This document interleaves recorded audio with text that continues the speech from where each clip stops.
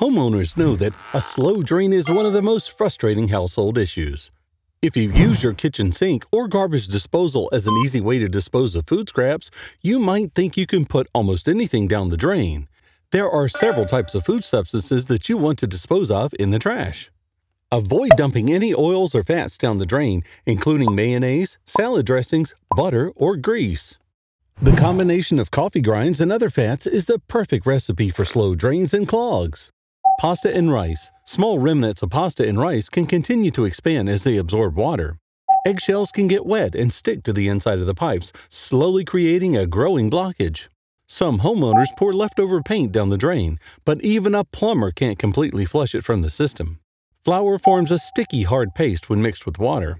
If you experience slow drains, it's time to call a plumber. For more information on preventing and fixing your drains, call Cornell's Plumbing today or visit cornellsplumbing.com.